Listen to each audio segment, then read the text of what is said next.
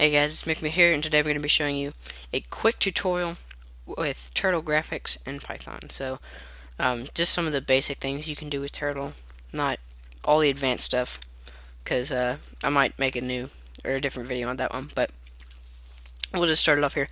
To get started, opening up the Turtle window, you're just going to want to import, if I can spell it right, import Turtle. And then t equals turtle dot pen, and then it'll basically open up a window that looks like this. And you get a little arrow in the middle of it. It'll look a little bit different for PC. The window will look different, stuff like that. But basically, some of the simple commands, or we can do. Well, before I get started with that, Turtle runs on pixels. That's the scale or the unit of measurement. So if we were to do t.forward 100, that would basically say we want this little turtle right here, this little arrow, to move forward 100 pixels. So if we do that, you can see that it draws a line right there. A line. It's not like I said lawn. It draws a line right there, 100 pixels long. So we could do t.backward 200 or something like that, and it'll draw back 200 like that.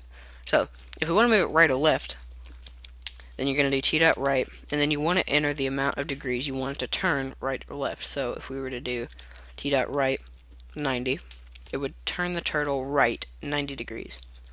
If we were to do left, same thing, 90 degrees. Now this could be anything. It could be 180, it could be 265, it really doesn't matter.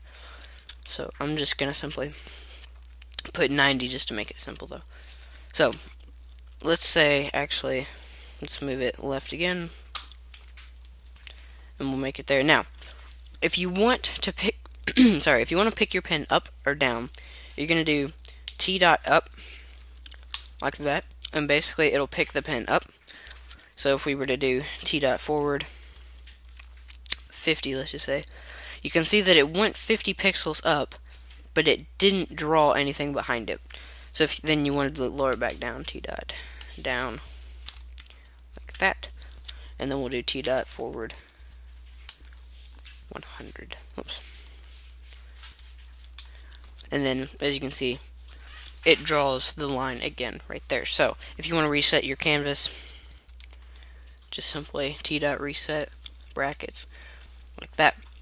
So now you can do some pretty cool things with this.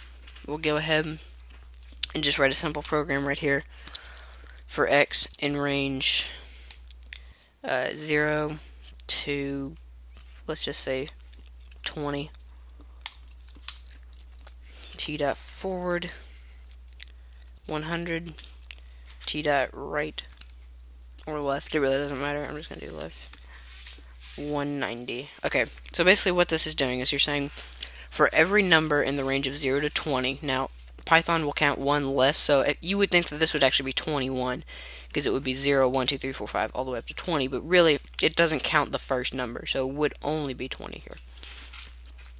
Then you're going to do t.forward 100, t.left 90. So basically, for 20 times, it's going to go forward, and then turn left almost all the way back around, and go the opposite direction.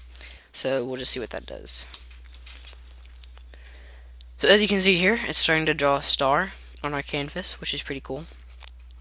You can make this star have more points, you can make it have less points. There's just a lot of different stuff that you can do with this. So that's basically the end of this basic tutorial video on Turtle graphics in Python. I hope you guys enjoyed the video, and I'll see you later.